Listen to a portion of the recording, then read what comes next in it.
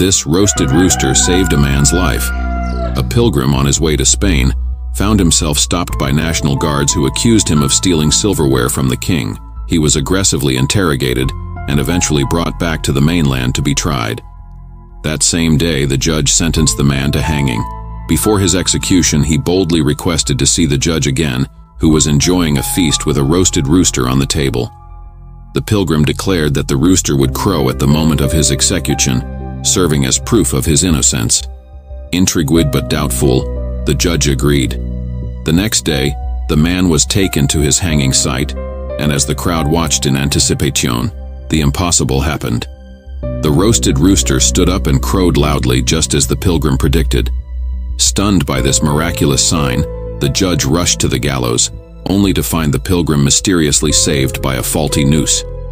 This extraordinary event not only spared the pilgrim's life but also